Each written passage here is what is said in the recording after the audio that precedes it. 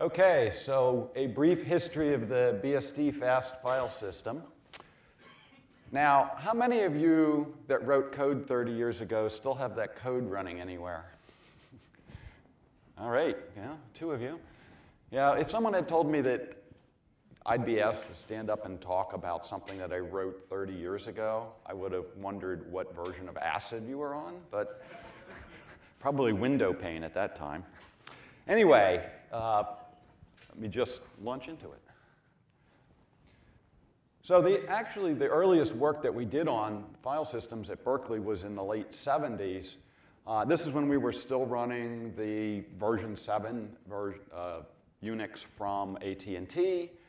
And at that time, they had the file system in which the free blocks were organized as a linked list. So you just, when you allocated a block, took the first thing off the list, and when you deleted a file, you put them onto the list. And one of the disk manufacturers described the disk layout that you got as the thin film effect. All the free blocks sort of float to the surface, and then you just sort of randomly pick blocks because you just got a complete scrambled mess. So every seek was a long seek, on average halfway across the disk. And in those days, the platters were this big around, and a seek took a long time.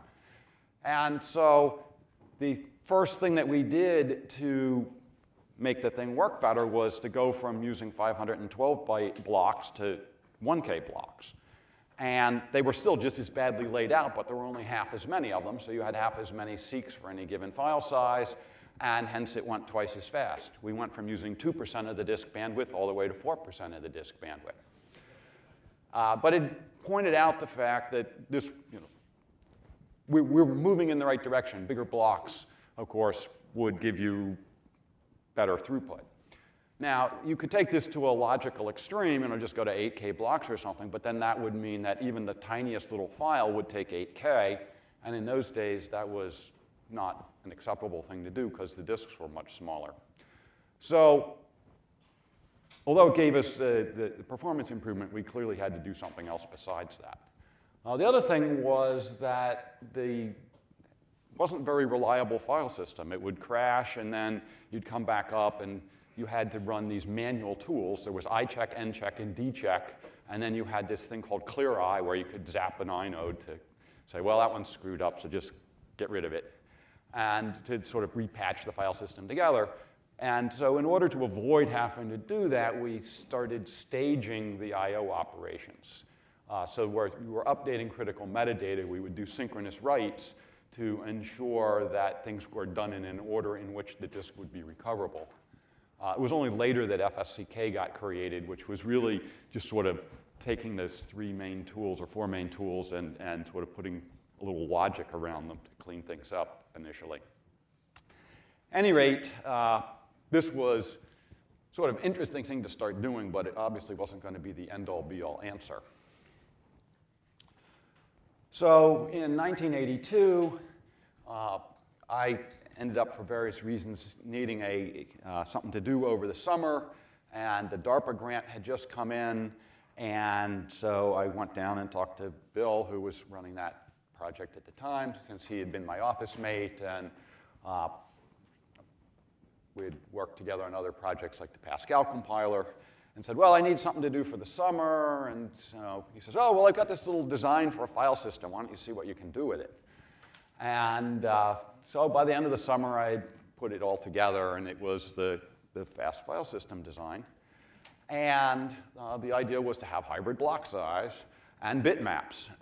So you'd have a bitmap so you could look around and find blocks that were closer to each other instead of just getting whatever randomly happened to be at the front of the list. And then the idea that you could take the inode pointer and point to 0 or more full-size blocks, and then a fragment, which could be up to the 1/8 of the size of the full-size blocks. So first, off the bench, we deployed it with a 4K block size and 512 fragment size. And of course, it was configurable when you would construct the file system.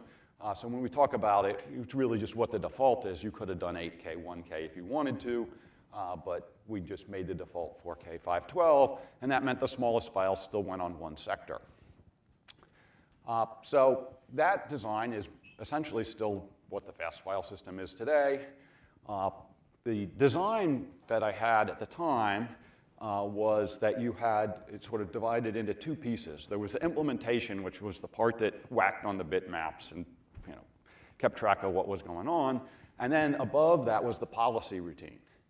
And what I learned fairly early on is if you're a file system designer, you have to have reliability. So people are willing to have machines crash and reboot all the time. I mean, the blue screen of death was well known. They'd do it 2 or 3 times a day and didn't seem to faze them much.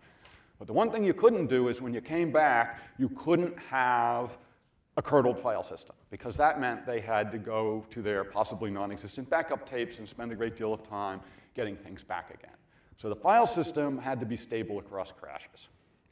And if you have the part that manages the bitmaps done correctly, then no matter how bad the policy routine is, it won't mess up the file system. So the policy asks for a block, and if it's available, the underlying thing will give it to you, and if it's not, it will give you something that's available nearby.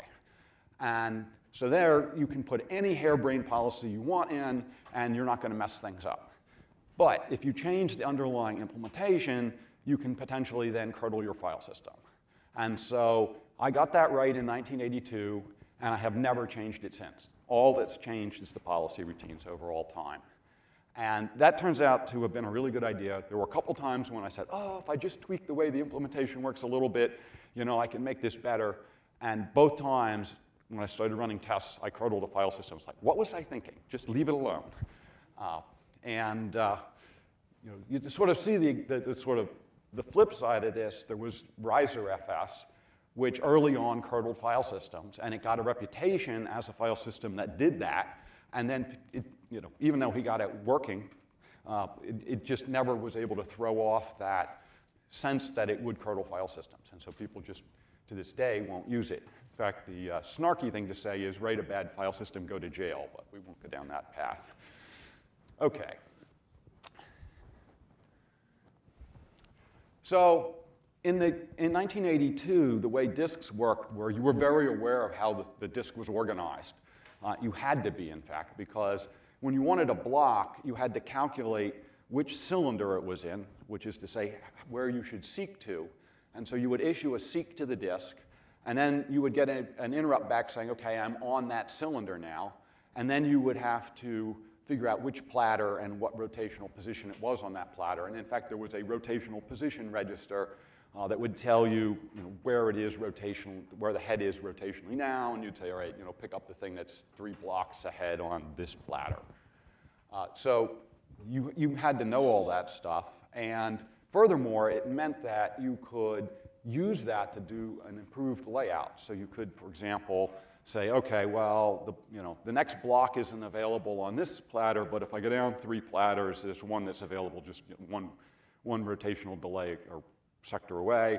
And so there were these rotational layout tables, and you could do all these calculations to get something that was closest to where you were going to be when the seek came in. So by 1986, they had sort of abstracted that away, and so you started just having logical blocks on disk. You just say, get me this logical block, and it would just go get it. So we actually, in 86, got rid of all of the disk geometry calculations and just went to logical blocks. So the assumption was if it was logically close, then it would be quicker to get to than one that was not logically close. That's not strictly true, but it's mostly true. We still talk about cylinder groups, and that came from that early day when there actually were cylinder groups. Today, when we talk about a cylinder group, it's just a chunk of blocks that are close together. So we just take the first n blocks on the disk, and then the next 2n or the third 3n, and so on. And each cylinder group is like a little mini file system. It's got its own bitmap and inodes and other things. And so it allows us to do clustering more easily. Then in 1987, we went to file system stacking. And the idea here was to allow these different modules to be stacked on top of each other so that you didn't have, for example, NFS having to know exactly what was the file system that was underneath it. So in this little picture here, we've got the stack here. So the bottom of the stack is op not supported, and you're coming into the top of the stack, and each layer can pick off and service a request, a VOP request. If it wants to, it can modify things and just pass it through down below. And if it gets all the way to the bottom and nobody has done it, the op not support layer will just say, well, that operation's not supported. So you might have something like start and end transaction, and if there's no file system in the stack that will do start and end transaction, you'll just get op not supported coming back up. So here you can see we got the local file system, and then we put an NF server module on top of that, and for local machines that are using the same UID, GID mappings, that just gets exported straight out. And then to some remote site that has different mappings, we put a UID, GID mapping layer here. And so something comes in, the only thing we do is change the credential essentially and then pass it down to the NFS server. And the point of this is that, first of all, you only pay this mapping cost if you're actually using it, and so locally you don't have to, whereas here, it's however complicated it needs to be. And all these things are just completely independent of each other. If it comes in here and it's not something that has a credential in it, we just do what's called a bypass and just pass it straight on through to the layer underneath. And this allows you to do like the local loopback server and the union file system and all these other things, again, without having to interact. You don't have to put code into UFS to deal with an NFS server or loopback mount or whatever.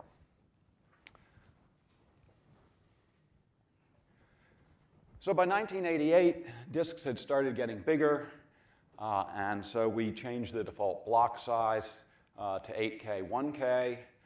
This now means that small files use a minimum of 2 disk sectors, doubled the throughput for the reasons I talked about earlier, and it really only wasted about 1.4% additional space. That was deemed to be a good trade-off because these disks had grown from 50 megabytes. They were now 330 megabytes, were the big honking disks that were the size of a, well, I guess it was about an 8U rack mount thing. At any rate, we continued on, and in 1990, the thing I added was this thing called dynamic block reallocation. And up to this point, we had not had tag queuing, and so it didn't make sense to lay blocks out contiguously on a disk, because in particular, if you were reading or if you were writing, you would write a block, and when the I/O completed, you'd get an interrupt, and you'd say, well, what do you want next? And you'd say, well, I want the next block. Well, you had just missed it, and so you'd have an entire rotational delay to come around and get it, and then another rotational delay to get the next one. And so if there were 8 blocks, then you'd have 8 rotations to get 8 blocks off. So you're much better off to lay them out every other block. And so you'd pick up one, and then during the time you were passing over the next one, you'd set up the next I/O transfer. And this way, in 2 revolutions, you got all the blocks off of a track, or you could write all the blocks on a track. Well, we started getting disk caches, and at least for reading, that allowed you to do contiguous reads, because it would just bring the track into the cache and then pull it out of the cache.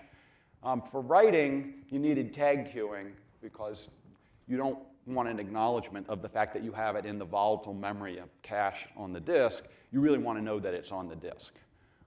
And so with tag queuing, you can just say, all right, here's a whole bunch of things. Just tell me when they get written.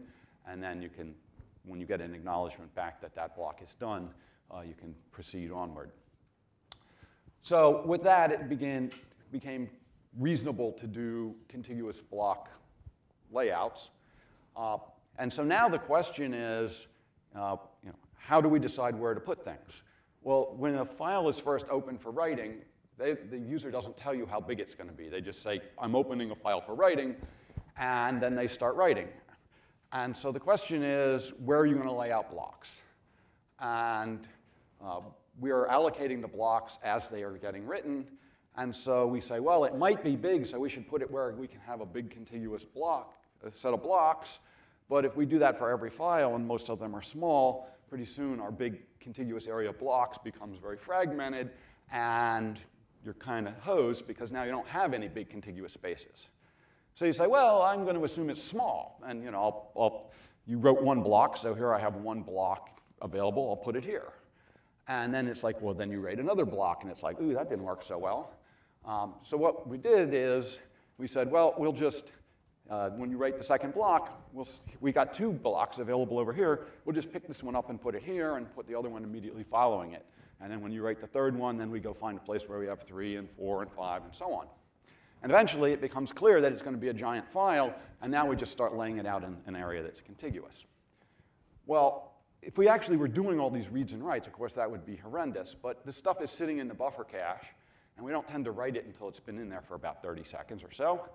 And so, in fact, all we're really doing is just changing some block pointers in buffer headers. We go, oh, we told you we're going to write it there. Well, when you get around to writing it, no, actually, we want you to write it here. Oh, no, actually, over here. Well, over there. And so by the time we actually go to do the I/O, it ends up landing in the right place. Now, there are times when it doesn't work out. You have something like a very slowly growing log file, and so it takes several minutes to use the first block, and then several more minutes for the next block. And in that case, you actually do end up reading it back in and writing it somewhere else. But it's a slowly growing file, so it's not a lot of extra overhead. And it does mean that your logs, even though they're written over a long period of time, still end up contiguous. So when you go to grep through them, it's very quick to access them. OK, so next slide just sort of lays out how that works. And what's the long-term effect of this? Any file system is good if you just create the file system and then start writing into it, which is the way a lot of benchmarks get done.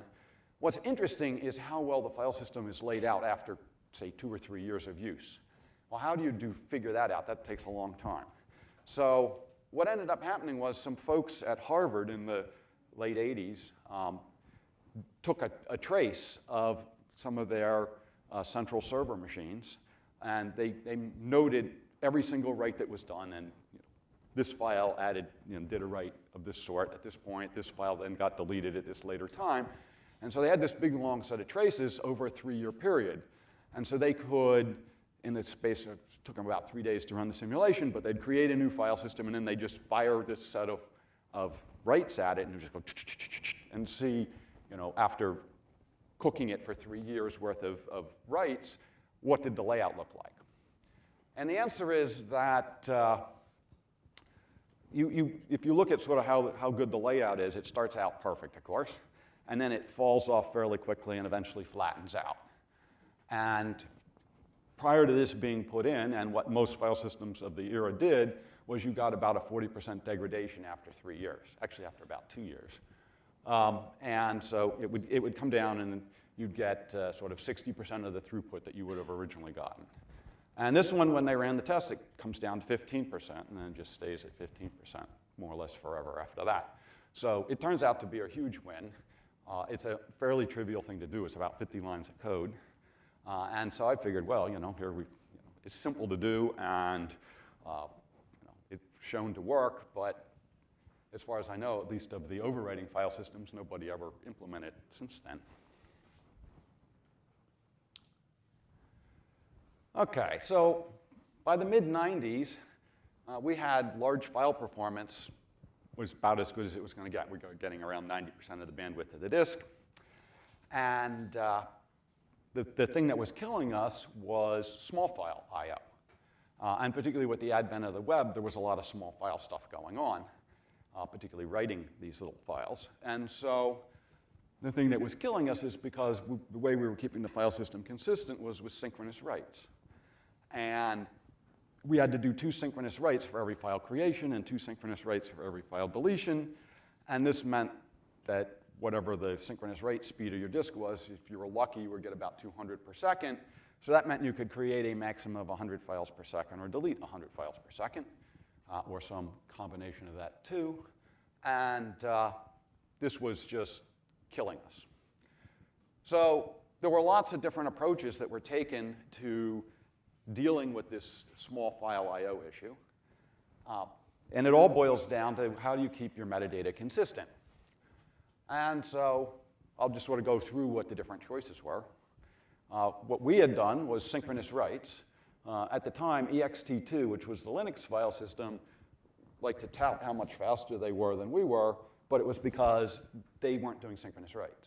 You could turn it on, but if you did, it went too slow, so everyone had it turned off. And I used to refer to this as wrong answers delivered quickly, or curdled file systems delivered quickly. They eventually realized they had to deal with it, and so by ext3 they had done journaling or logging. At any rate, the benefit is it's simple and effective. I mean, you just go through the code, and it's like, well, this has to happen, and then this has to happen, this has to happen. So you do this, and you do a synchronous write, and then you do that, and you do another synchronous write, and then everything happens in the right order. And as I say, the drawback is that a lot of file creation or deletion is slow. And it's slow recovery after crash because you still have to run FSCK over all the metadata, which is about 6% of the disk. And with large file systems, that's painful. So the first thing that we looked at was non-volatile RAM. We figured, well, clearly this is something that what file systems are going to need, so all machines are going to have non-volatile RAM. So we did a big implementation to assuming that you had non-volatile RAM on the machine, and then we sat back and waited, and non-volatile RAM didn't show up. I did, of course, on big file servers. Things like NFS servers pretty much had to have it, but as it's something that you could just generally expect to find on machines, it just wasn't there. And a lot of it was because the way it was implemented was you needed batteries, and the problem with that was the batteries would go bad, and then your NVRAM would go bad, and then you'd curdle your file system. And it's like, but you forgot to change your battery. And it's like, no, that's not an excuse. So we ultimately moved away from that. But the idea is you just do anything that's critical into the NVRAM, and then after crash, you just go through the NVRAM and do any operations that didn't get finished.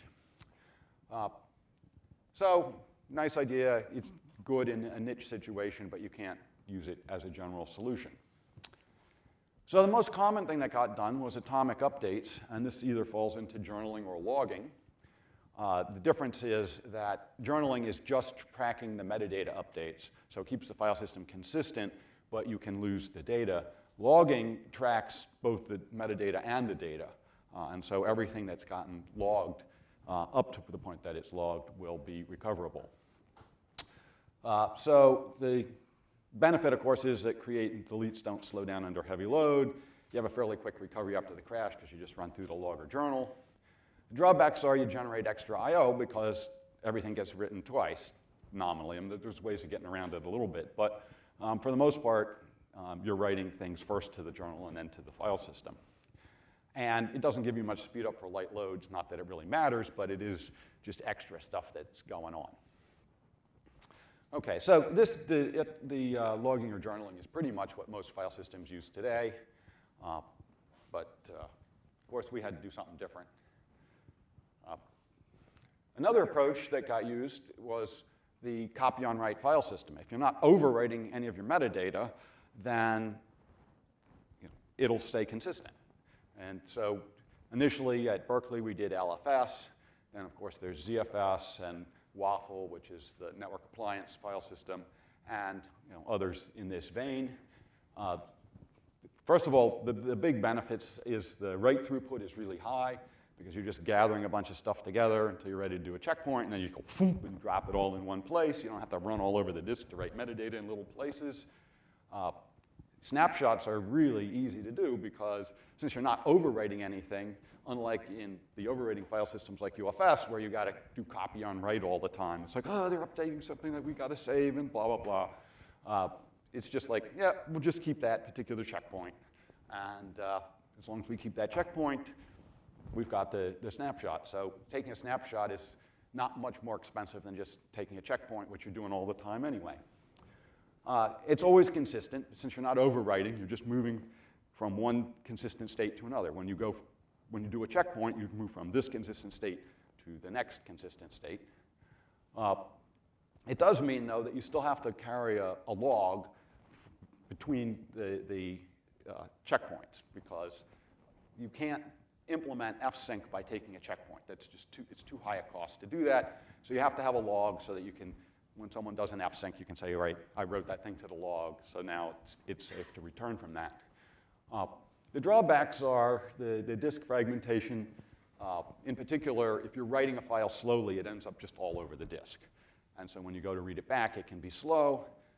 this leads to the need to have a lot more memory because you need to essentially be able to cache the stuff you're reading, so you don't have to do a lot of disk I/O for that. So then finally we get soft updates. The benefits are that most operations are going to run at memory speed because all we're really doing is keeping track of, well, this bit of metadata has to be written before that piece of metadata, and then we just make sure that things get written out in an order that's acceptable. So if we're writing a block and some of the things can't be done, we have to do a rollback on that, let the things that can be written, roll forward again, and it's locked during that time so people don't see the fact that we fiddled around with it. It actually reduces the system I/O because things that we used to have to do as single metadata updates now can just go blap out all in one big block. The file system is always consistent, so we have instant recovery after a crash, which is to say you can crash and reboot and crash and reboot and crash and reboot to your heart's content. This is content as you can be by crashing and rebooting constantly at any rate. And so the only thing that ends up happening is that you lose stuff. So you have blocks that you think are in use that actually aren't, inodes that you think are in use that actually aren't. So at some point, you need to run around and do a recovery where you recover those things that have gotten lost. So the drawbacks is wildly complex code, and you need, at some point, you've got to actually do the reclaim, so we ended up doing background FSCK for that. And FSCK, when it's running in background, it can take 8 hours, it doesn't matter, it's just finding stuff that's lost. But it's still putting an I/O load on the system while it's running, and that's annoying. And it has increased memory loading because you got all those all little soft update blobs sitting around. Today, the memory loading, which is about a quarter megabyte of memory on a typical file system, seems like a ridiculously tiny amount. But back when we did it in the 90s, that was like a quarter megabyte you're going to use just for tracking file system stuff? That's insane. But Moore's law helps us there. Okay, well, by the late 90s, we were starting to see snapshots coming in, certainly with the non-overwriting file system, so it was a feature that people wanted to have. It's to create a frozen-in-time copy of a file system, and of course, you want to minimize the time that the file system is unavailable while you take a snapshot, and you want to minimize the amount of disk overhead to hold the snapshot, and you'd like to have multiple snapshots. Well, as I mentioned earlier, with the non-overwriting file systems, it's pretty trivial because you just take a checkpoint and hold on to the checkpoint. For us, it's much more of a pain because we actually have to essentially make an image of the disk and keep track of which blocks are copied and which ones are copied. So when you modify something, we have to look at it and see if we need to make a copy of it. And so we really can't maintain more than about 20 snapshots for a given file system. It works, but if what you need is snapshots, you should just be running ZFS, in my opinion. In fact, if ZFS had been around at that point, I probably wouldn't have bothered implementing it. I would have just said, go use that one. So by 2001, the disks had gotten bigger again. So we raised the default block size to 16K blocks and 2K fragments. And this meant now we were using a minimum of 4 sectors. Cost us about 3% extra overhead. But again, disks were starting to get now big enough that it was much less of an issue. They were also getting to be a lot cheaper than they had been earlier. So we'd put in soft updates, but at that time we didn't have the notion of a background FSCK, and so you had to periodically take your system down and run FSCK. We used to actually keep track of how many times you'd had shall we say, unclean shutdowns. And after you had had 20 unclean shutdowns, we would force a FSCK to run at that point to do the cleanup. People didn't like that because file systems were getting big enough that a FSCK could take an hour, and most people didn't want to have their systems offline for an hour, especially if it had crashed in the middle of the day and we were going to say, oh, well, we'll just take from 1 to 2 in the afternoon. I think not. So at any rate, the idea of background FSCK is to take advantage of what soft updates is doing and say, all right, well, the only inconsistencies we can have is blocks that are in use, marked in use, but they're free, and inodes that are marked in use, but are free. And so you can come up immediately and then just take a snapshot of the file system, and then FSCK runs over the snapshot, because FSCK thinks it's got a static, unchanging thing. But since all it's doing is finding stuff that you're never going to use until it finds it, it doesn't matter that the system's been running and the file system's been changing. It eventually comes to a conclusion where it says, oh, well, here's a bunch of blocks that should have been marked free. So we added an IOCTL syscontrol, actually, that allows it to say, all right, these set of blocks are free. And so it goes in, and under the usual file system locks, it puts them back into the bitmap, and then they can go off and be being used. Same thing for the inodes. So it all works out in the end. But it still takes the same hour to run, and it's still absolutely pounding on the disk while it's running, and so the rest of the system doesn't work terribly well. So again, this kind of thing works, but today, if you've got a giant file system, you should just be using ZFS. I mean, that's what it's good at. And where UFS is most effective today is in small embedded systems. And in a small embedded system, you just run FSCK, because it takes 2 minutes, and that's just that, and you're done. And so it's kind of pointless. But again, we didn't have ZFS at the time, and we needed to deal with these issues, and so that's what drove this happening. How do you actually do it? You just take a snapshot of the file system. You run the standard FSCK. I mean, I had to write FSCK. I didn't want to write another version of it, so just took that. And then all we had to do was change it at the very end, which allows it to put things back. OK, so by 2003, we were beginning to run into problems with file systems getting too big and not having enough bits in the block pointers to be able to deal with the disks that we had. The original file system that came in Unix in version 7 actually used 24-bit, 3-byte block pointers. And so when I did the file system in 82, when I did it, I said, well, I don't like to deal with this packing and unpacking these 24-bit things, so I'm just going to use 32-bit block pointers. And Bill goes like, oh, that's such a big waste, that's crazy, why are you doing this? And, he had some argument about physics, how disks could never get bigger than a certain size because of something or other. And I guess physics changed anyway. We sure started getting disks that were so big that we couldn't deal with it. So we realized that we needed to go to a bigger block pointer. And so while we were at it, we said, well, there's a bunch of other things we'd like to fix as well. And so we did a rev of the UFS format, on-disk format. So we went from 128-byte inodes to 256-byte inodes, which then allowed us to take all of our 32-bit block pointers and turn them into 64-bit block pointers. And while we were at it then, we also added some other things like the external attributes so that you could essentially have file forks like you do in something like Apple's file system. And we thought about rewriting the thing from the ground up. But first of all, we wanted to continue being able to support those smaller file systems. Again, go back to embedded systems. They don't need 64-bit pointers. They don't, they have a relatively small amount of disk space. They still want to run on the old format. So there are many, many, many UFS file systems out there today that are still running on the old format. And you can still, I found a disk image from 82, and you can still work with that, read and write it. Although FSCK of the time will complain about you not maintaining the rotational layout tables properly, and it puts them all back in place for you. But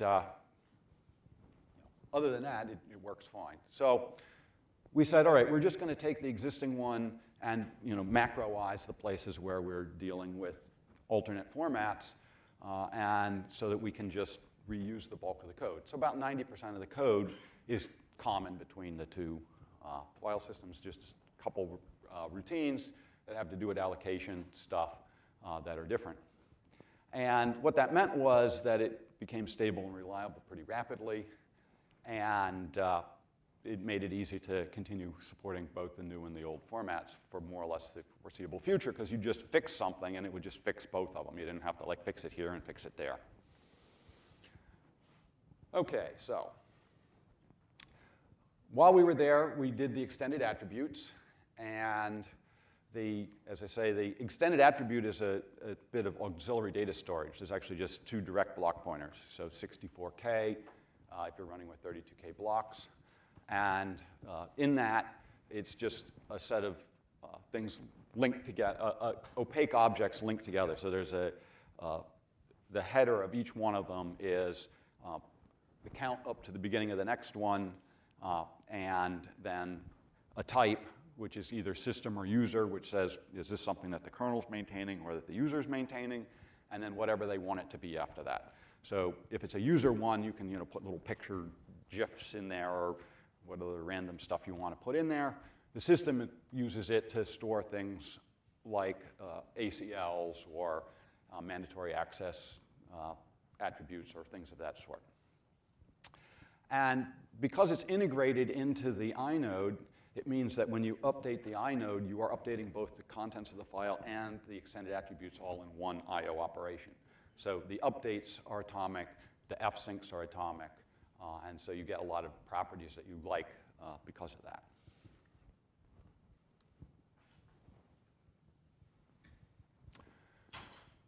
So 2004, you may notice this theme here. You think you write some software and then you don't ever have to deal with it again. This is not the case. It's like a job for life. Back when I was first at the university, I hadn't quite cottoned onto this. So in '82, I did the file system, and then in '84, I got involved in doing the NFS stuff, and in '88, I got involved in doing the VM stuff. And then people kept coming back and saying, oh, but this NFS thing, or oh, this virtual memory thing, or this file system thing. And so I quickly realized this was not a winning strategy. I was going to be like in perpetual fixing everything mode. So I managed to pawn off NFS. Well, I didn't actually pawn it off because Rick Macklin was the person that actually did it originally, and I was just sort of integrating it. But I sort of made Rick in charge of that, and he's at this conference and still deals with it to this day. Did little minor things like NFS v4. I don't know if you've seen the difference in spec. The spec for NFS version 3 is, I think it's 35 pages. And if you look at the one for NFS v4, it just crossed 1,000 pages. In fact, someone asked me, well, so what's the difference between NFS v3 and v4? And I said, well, let me tell you the parts that's the same. They both start with N, F, and S in their name. That's it. End of story. OK, so, and then the VM I pawned off on Alan Cox and others. So now I really only have to deal with the file system. And even there, there's people like Jeff Roberson who've did the journaling stuff. And so even there, I don't really have to do too much. So I can just sort of sit back and say, well, you should do it this way. And then, they ignore me and do something else. But, it makes me feel better. Anyhow, so in 2004, access control lists, they were originally the reason that we added extended attributes so we could put them in. It's just a specific list of users and groups that are permitted to access the file, and the list of permissions that each user or group is given. It's not rocket science, but it's having that stuff sort of embedded in the attribute or in the inode just makes it much easier to manage it. So we had actually had ACLs earlier, but it was a separate auxiliary array. So there was a file, and there was a fixed size thing for the ACL, and so you just indexed by the inode number, and then you would pick it out. The problem was, of course, it was fixed size, so you were limited to the amount of things that you could have in any given list, and you had to update that, and that was a separate I/O operation, so the updates weren't atomic, and that would cause some problems at times. And so by putting it in the extended attribute, we just took care of all those problems.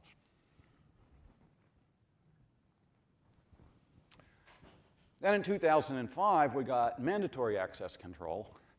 There's a lot of people that aren't, they're sort of stuck in their mind, what's the difference between discretionary access control and mandatory access control. Discretionary is one where the user gets to decide what they want to do. So it's your file, and you can decide who's allowed to look at it and so on.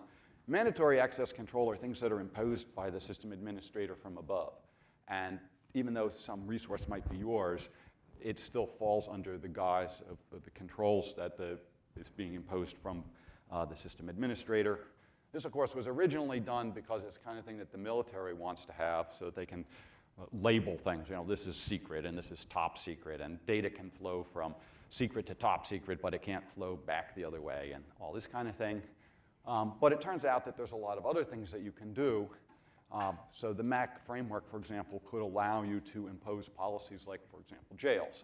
Now, jails were done before this framework was in place, so it uses a little of it, but for the most part, it doesn't use it. But you could implement all the jail policies through mandatory access framework.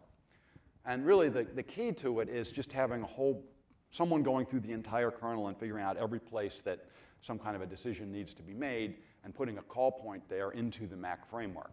And so then the default MAC framework is just, the answer is yes, you can always do that. But if you want to impose some additional restrictions, then you can put in something that looks at it and says, oh no, you know, the stuff I'm storing on that file says it's top secret, and you're trying to write it into this file that's secret, so no, we're not going to allow that to happen. So the point is that the framework is there, and there's actually a number of different policies that have been implemented over time. And those policies, of course, are loadable kernel modules. And so you can load a particular framework and try it out, and if it's not doing quite what you want, then you can fix it and reload it, the new framework, and so on. So you don't have to reboot the system every time you want to change what the framework is. None of the subsystems, like the file systems, codify how the mandatory access control stuff is used. So the file system has a place, well, the extended attribute, where you can store these MAC labels. And it's just a thing that's stored of type sys. It doesn't actually implement any of how that is enforced. It's only when you're going through the code, you call into the MAC framework, you pass in the label that's associated with the file, and it's the MAC framework that looks at that label and says, oh, this is top secret. Oh, this other one is secret, so no, you can't do that.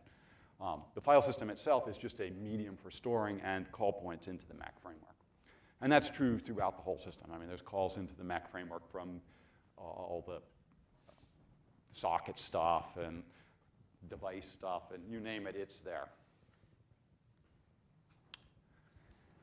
So in the mid-00s, the FreeBSD project had probably the single biggest challenge that ever faced it, and that was moving from a uniprocessor kernel to a multiprocessor kernel. Open source projects are good at getting little individual things done, but something that has to encompass the entire kernel, crossing everybody, all these different people's domains of expertise, and being able to impose some kind of a strategic plan on how you're going to get from a uniprocessor kernel to a multiprocessor kernel, it was very trying.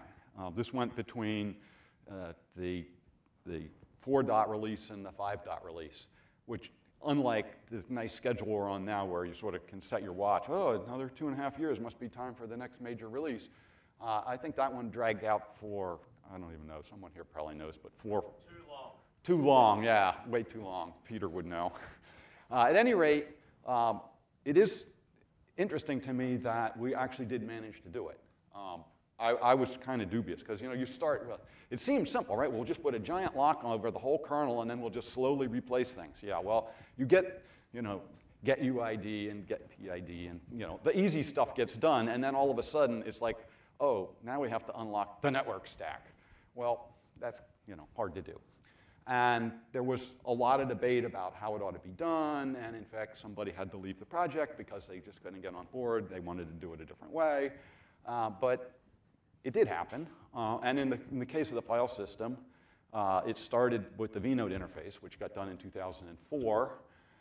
And then the disk subsystem got done in 2005. And finally, the laggard file systems, 2006, got their bit done. And then at that point, it was SMP all the way through. So it did happen. It was a painful thing, and I'm hoping that there's not another challenge of that scope that the project faces in the future, because it's an even bigger project now. And it's really tough to coordinate a bunch of volunteers. It's bad enough trying to do it in a company.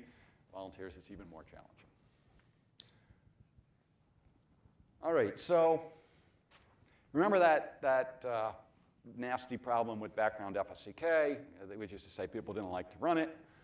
And so at one of these conferences, actually, in 2008, Jeff Robertson, who hates to travel but was willing to travel for that particular one, was at the conference. And people were whining about how long it took background FSCK to run. And so Jeff says to me, well, you know, there's just like these couple of things that you need to worry about. Why don't you journal just those things? And then when you do a journal rollback, it'll be really lightweight because all you got to do is, you know, adjust a few block counts and inode pointer counts, and you're done. And you know, how hard could it be? Well, I'd sort of cottoned on to the fact that as you get older, your ability to write code, you get better at writing code, but the number of hours you can spend doing it starts to fall, in part because you get tired quicker, and in part because you have too many other interruptions in your life. And so I had done very well in my 20s, and then in my 30s, I'd been sort of running the CSRG and didn't get to do much coding. And I actually had a student come up to me when I was about 35 and say, well, now that you're completely over the hill and can't code anymore, what do you do? And I took some comeuppance with this. So in my 40s, I did the soft updates, and that was the sort of biggest and most complex piece of code that I had ever done at that point. And I was able to do that. I wasn't able to do 14-hour hacking sessions anymore. It was more like about 8. I mean, you could keep going, but it was kind of pointless because you just didn't make any sensible code. But you're also better at, you know, oh, I've been down that rat hole. I don't need to do that, you know. So you actually get more done for the time you're spending. Not 14 hours worth, but still. All right, well, so now at this point I'm in my 50s, and it's like, you know, I really like this idea of finding someone who's in their 20s to work with. And so I came up with a bunch of design data structures and passed them off to Jeff. And he's in a different time zone than me, far enough away that, you know, he would be getting up about the time I would be giving up for the day. And so I'd send him, you know, this stuff. And then the next morning I'd get up and there would be like 1,000 lines of code. Like, oh, And I very quickly got into a thing where all I got to do was review code. Review code, review code, review code. And 6 months later, boom, out popped journal soft updates. I might add that the original file system was 1,200 lines of code. It grew to about 4,000 lines of code. When soft updates got added, that added 6,000 lines of code. And journaled soft updates added 8,000 lines of code. So it's, you know, at today somewhere around 20,000 lines, which I thought was insane until we started looking at other file systems. And so if you look at you know, something, the what's it, XFS, the thing that got done at SGI, that file system is about 50,000 lines of code. And you know, ZFS, which of course encompasses far more functionality, is about 250,000 lines of code. So, you know, by those schemes, it's not that much code, but it seemed like an insane amount to me. At any rate, you only need to journal operations that orphan resources. So you need a journal that's about 16 megabytes, and that's independent of the file system size. It's really, it's limited by how many operations you can do and how often you choose to take a checkpoint. So if you start to get the journal too full, you know, take a checkpoint, but just flush. You know, the upshot of this is we had to, of course, test the case where we ran out of space in the journal to make sure that that worked. And try as we might, we couldn't do that. And so we reduced the journal size. I think we had to go down to about 0.5 megabyte before we were finally able to induce shortage. And of course, the code didn't work properly, but we got that fixed. And then we put it back to 16 megabytes so we wouldn't exercise that code anymore.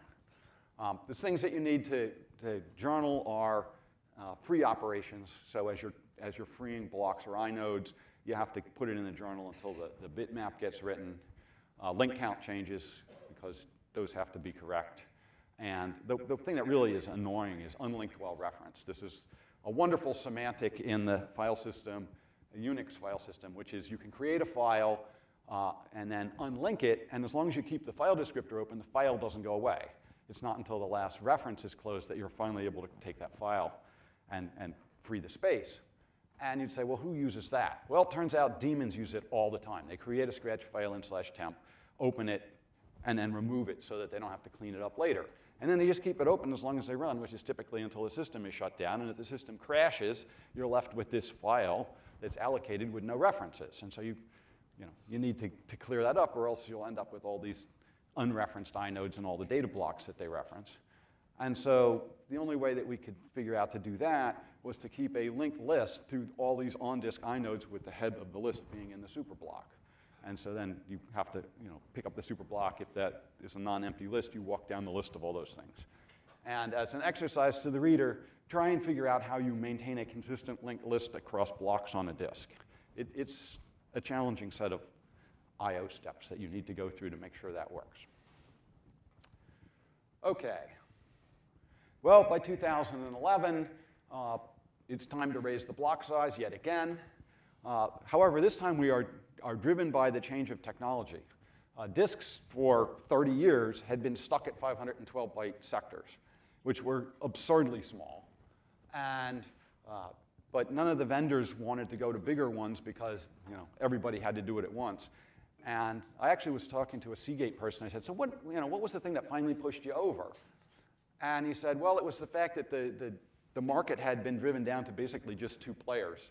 And one of us floated a trial balloon saying that we were going to put out some 4K disks, and the other one immediately said they were going to do the same, and boom, then we were done. Went to 4K disks. It turns out that they were hitting one of those places where they wanted to keep making the disks bigger, but they couldn't because the technology of the actual media wasn't changing fast enough. But by going from 512 to 4K, they actually bought twice as much capacity from the same platter. And the reason for that is because the disk errors tend to come in runs or bursts. And so the CRC that you need needs to be big enough to be able to have however many bits of error that you have in that run, make that correctable. And it turns out that those runs are pretty rare. So you really only have to cope with one run in a 512-byte block. You only have to deal with one run in a 4K block. And so the number of CRC bits that you need for a 4K sector is minusculely more than you need for a 512-byte sector. So the upshot is that they got rid of 7 sets of CRC bits, and so all those CRC bits essentially turned into data bits. And since the CRC is a significant fraction of the bits on the disk, boom, they got twice the capacity out of the disk by going to 4K. They still pretend that they'll do 512, but don't think about doing that. That is just asking to put a stake through your head, because the way they implement the 512 is they read the 4K in, they make the change of the 512 that you've asked for, and then they write it back out. And of course, you've just passed it, so you have a rotational delay while it comes around and rewrites the 4K sector. So if you write 512 bytes at a time, it means new meaning to same-day service. All right, so now, since we're going to 4K sectors, the obvious fragment size is 4K, so we'll go to 32K blocks, 4K fragments. Once again, small files use a minimum of 1 disk sector, and it doubled the throughput and got rid of all the wasted space that we got accumulated from all those other changes that we had made. So roll forward the clock to 2013, and I was actually at FAST, the File and Storage System Technology Conference that gets run every year by Usenix. For anyone that's into file systems, this is the conference for you. It's all file systems all the time. There's not a single paper that's not interesting. So anyway, these folks had done a talk about what they called fast FSCK. And the thing with FSCK is it has to read all the metadata. So they just concentrated all the metadata in one place so that FSCK could just go blop, pick it up, and didn't have to seek all over the disk to get inodes and indirect blocks and directories and all that. Now, they had done this in the context of Linux, and they'd had to change the on-disk format because they'd done some sort of crazy stuff. But they showed that it was a good idea to do it, and they could make FSCK run faster. And so I said, well, that's great, but I can implement that as a policy change. And that is, I'll just take the first 4% of each cylinder group and hold it in reserve. I'll only ask to allocate metadata in that area, and then I'll put all the data in the rest of the cylinder group. And of course, if you run out of that, you'll spill over into the data area, or you run out of data area, you can spill into the metadata area. So it's just a policy after all. So I implemented the entire thing over lunch, at the first lunch at this conference, and had it running later that day, and said, yeah, that's a great idea, and dropped it into the system, and we've had it ever since.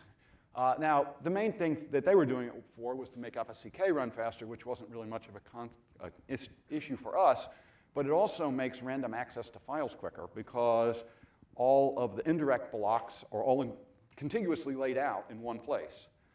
And typically, that fits on a track of a disk. And so since you have a track cache, the first time you hit metadata, it just goes and pulls the track in. And now anytime you need metadata, it's right there. It's available at the cost of going down and asking for it, and it comes right back to you. So even if you're doing random access on a big file, it's the only cost you have is the seeking around to get the data. You don't have to keep running around to grab metadata. So it speeds that up quite dramatically. Also, tree traversal, if you do a find, it runs blindingly fast because all the directory information, the directory contents, the directory inode, and any indirect blocks are all in one place. So it just and goes zipping right on through. So it about doubled the speed at which we could do find from slash. As I say, it speeds things up mostly because the metadata ends up all in the track cache. It speeds up FSCK because it's less seeking that's needed. So on those occasions when you just, you can't think of anything better to do and you want to run FSCK, you'll have to think of other things to do more quickly. Because it's advisory, we don't have this thing where the problems they had, which was if they ran out, then they had all these problems and they had to change the format of the disk. So of course they never got it into Linux because who's going to change the format of the disk? And it's on a per cylinder group basis. So one cylinder group may overflow, but all the others don't. So it works really well. Okay, so of course, what else is there left to do, right? Everything's been done. Well, some other things that I thought about doing, there's when you're doing trimming, so you're running on top of a flash drive, you turn on the thing that says, well, when you deallocate a block, send a trim request down so that the flash drive knows the block isn't being used anymore. Well, when you unlink a file, what ends up happening is it walks through freeing up the blocks, putting them back in the bitmaps to say they're available, and each block that you free sends a trim request down. So when you delete a big file, you go whoomp, and you send a couple thousand trim requests down to the flash drive. Well, it turns out trim request is about the slowest possible thing you can ask a trim drive to do. Read, let's say read is unit cost 1. That makes write about unit cost 10. And a trim is about unit cost 100. And the drive has a queue of things it can do, but what happens is that the trim requests just overflow the queue. And so the entire queue of things for the flash drive is all trim requests. And now if a read or a write comes in, it can be seconds before it gets responded to, because it has to chew through all these trim requests before it finally has room in its queue to get a read or a write put in. So this is a disaster. So when you're deleting a file, especially when it's contiguous, you could just send one trim request saying, starting here and going for 2 megabytes, trim that. And you could just send a single trim down. So that needs to get done. If you were over in Warner's talk at the same time as mine, he's doing a bunch of stuff in the I/O scheduling to, first of all, throttle trim requests so you don't overflow the queue with trim requests, and also to do some coalescing. So he may solve the problem for me, and I don't have to deal with it. And that would also solve it for all other file systems that go through GEOM, which is all of them. At the moment, you can't do snapshots while you're doing journal soft updates. And the problem is because the journal recovery doesn't know how to keep the snapshots up to date. So we could either take that logic out of the kernel and put it into FSCK. We could just say, anytime you have a crash, we'll just throw away any snapshots you had. At this point, it seems kind of pointless to me, because if you want snapshots, you should just run CFS. SMR drives. Bad idea, but all right, we're stuck with them. The whole thing was, well, it's going to give us so much more capacity on the drive. Well, you know how much more capacity you get? If you're lucky, 20% more. And for that, you get all the fun of flash drive types of issues. But all right, seems to be what they're going to do for a while. So what can we do to make to make the fast file system work better? We could organize the the bitmap and have a bitmap of the things that are the part of the disk that you can do random access to, and another bitmap for things that are the areas of the disk that have to be done sequentially. And then we could try and allocate the big contiguous data areas in the parts that have to be written sequentially, and all the metadata could go into the area that is read-writable. We could also stage soft update completions to batch things so that they would flush more contiguously. It's not clear to me at this point whether it's worth doing this, because the drives themselves, just like flash drives, are capable of making it look like you have complete read-write or random access, doing it pretty much the same way flash drives do. Flash drives microcode, although it used to be really horrendous, is now merely bad, and hopefully the same will be true of SMR, and we don't really have to deal with it at the file system level. Finally, a project that I think is important, and one that is also being driven in part by Netflix because they use UFS so heavily, and that's file system hardening. We'd like to turn unrecoverable write errors into a forced downgrade to read-only on the file system instead of crashing, and turn panics into a forcible unmount. Now, of course, if the thing you're forcibly unmounting is slash, that's not going to really help you all that much. But if it's some peripheral file system that is just going to essentially remove some of the data that you have access to, rather than panicking and taking down the system.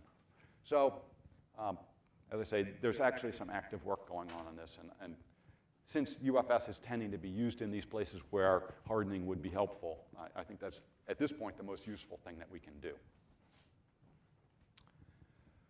And then there's always, well, you're going to do UFS 3.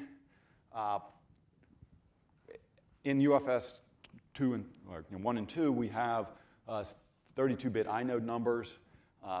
Who knew that people were going to want to have more than 4 billion files in a file system? Again, my attitude is if you got 4 billion files, you probably should be running ZFS. But nevertheless, if you need that in UFS, we should probably be able to provide it. The link count should go from 16 to 32 bits, because there actually are places where that turns into a problem. The current one has a provision for a dynamic block size, so on a per inode basis, you can have larger blocks. That is only very sketchily implemented, and that could be filled out. And that would be something that would probably get done in this context. And in the FreeBSD version, the UFS does not have endian independence. So if you're on a little endian machine, everything's little endian, and if you try and put that on a big endian machine, you're not going to be able to do it. NetBSD has, of course, fixed this. They have endian independence in their UFS. It hasn't been imported over, but it's another thing that sort of would be useful, particularly given the fact that endian doesn't seem to be going away. We continue to have different endians on common architectures today, and it would be nice to be able to have the file system a little more mobile. So with that, I will take any questions. Yeah? So they say that early optimization is invaluable. What would you have optimized earlier now that you sort of have 30 years of hindsight? What would I have optimized earlier? Things that you sort of looked at and just said, oh man, if only I'd done that 20 years ago. Well, some of the things that I had on that previous slide, like, I don't know, when I went from UFS 1 to 2, why I didn't go to 32-bit link counts. Because that was just so obvious at the time, I should clearly have done that. The 64-bit inode number, I knew at the time we needed to do, but it meant that all of the directory stuff would have had to have been changed, and I was trying to get things, minimize the footprint of the change. But I wished I'd done that. And the last thing was that I had prepared to at least export 64-bit inode numbers out through stat and other things. I didn't do it then, and it's turned into this huge political brouhaha just to give you an idea of the minutia that people argue about now, there is no way of versioning syscontrols. And inode numbers and devs and things show up in syscontrols, and therefore you're just going to break certain syscontrols. I mean, the set of them that you break are these obscure things that's used by like one application, but some other application might depend on it, and so it's just, and there's various ways that we could version it, but it's just, there's no perfect solution, and since there's no perfect solution, we're paralyzed and have been unable for 4 years to get this put in. So I wished I'd just done it then when I still had grand omnipotent high stomper and just could have done it and let people scream. I guess one of the other things, which isn't really file system related, but I wished long ago we had done, and that is back in 4.2 days, so roll back to the early 80s, IOCTL, the garbage can system call. When we were doing the networking, we did get and set sockop, which is a pointer to a structure and a size of it, and it's opaque, and it can just be whatever size you need, and it comes in and it goes out. And I said, this syscontrol thing is crazy. Why don't we just, instead of setting a separate thing for the networking, let's just change IOCTL to be like get and set sockop.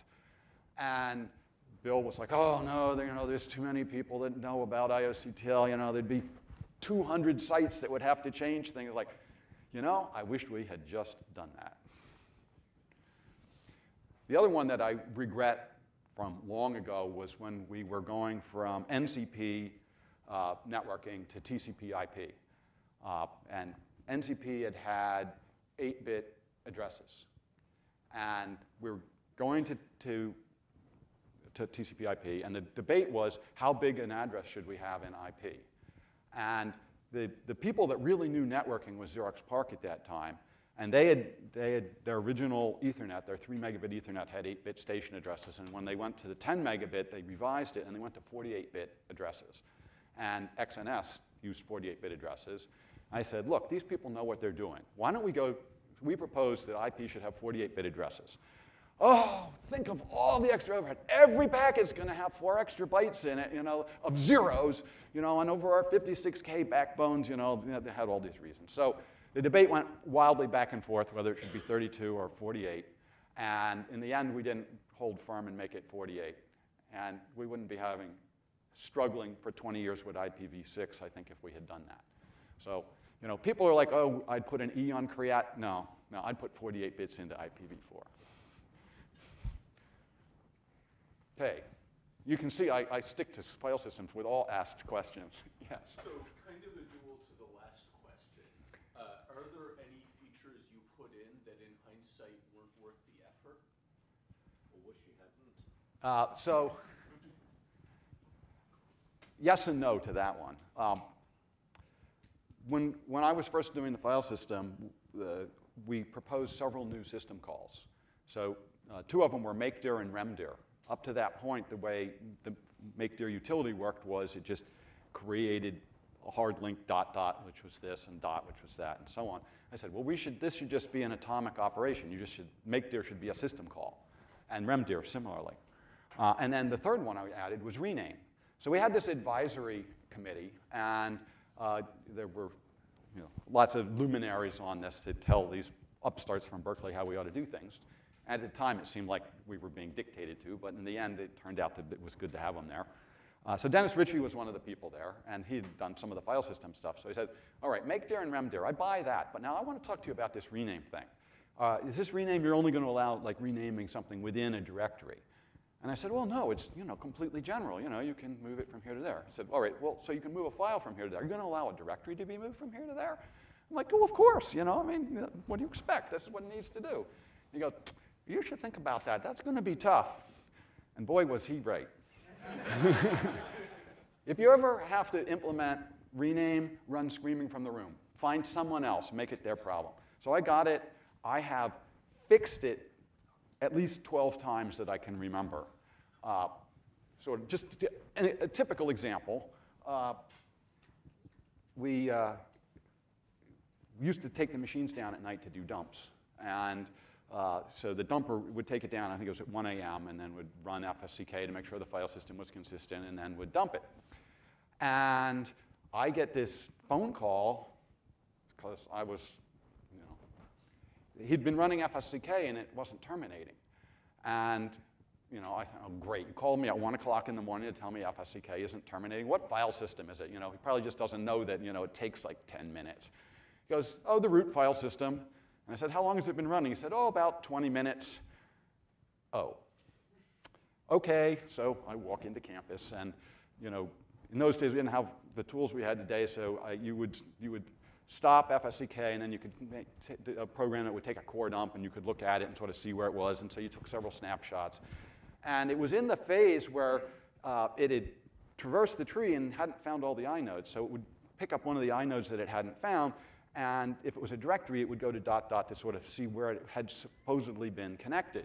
And it was like A, B, C, and so it found C, and C was in B, and B was in A, and A was in C, and C was in B, and B was in A. Like, that's kind of weird. So I took out the stone hammer, clear eye, and went bam, and got rid of A. And then B was now the top, and it put that in lost and found. And then there was D, E, and F that were also in this loop. And like, all right, this is crazy. So after I'd done this about 3 or 4 times, and there were yet more of these things, I finally changed the algorithm in FSCK. If you're looking for the top, and you've walked through the number of inodes that exist in this file system, this is the top. Just put it in a lost and found. And it found about 10 more of these things. And so, of course, then, bring the system up. With great interest, I go into lost and found to see who owns these directories. And who would guess? My 2 favorite undergraduate hackers, who, of course, being only 3 o'clock in the morning, are still up. So I go up to their area where they are, and I say, oh, Professor McCusick, it's 3 o'clock in the morning, so unexpected to see you. And I said, yes, is there anything about the file system you'd like to tell me about? I have no idea what you're talking about. I said, well, I found all these directories in circles that were disconnected from the tree that are owned by you. Would you have any idea where those could have come from? Oh, those, they said. Well, you had a thing in Message of the Day saying you had this new system called Rename, so we decided to try it. So we made A, B, C, and then we went down into C and said, well, rename A to be my, below me. So I reached up and went, whoosh, put it there. But then we couldn't get out of it, so we just CD'd back to /, and then we couldn't find it. So we tried it again to see if we could figure out what was happening. And then I told one of my buddy here, and he tried it too, I guess. Okay, so this means in rename, you need to walk all the way up and see if the thing you're renaming is above you in the tree, and if it is, then that's E in val. Okay, it's only another, 150 lines to add to the 400 that are already in rename. Repeat for 12 or 11 more times of things of this sort that get found.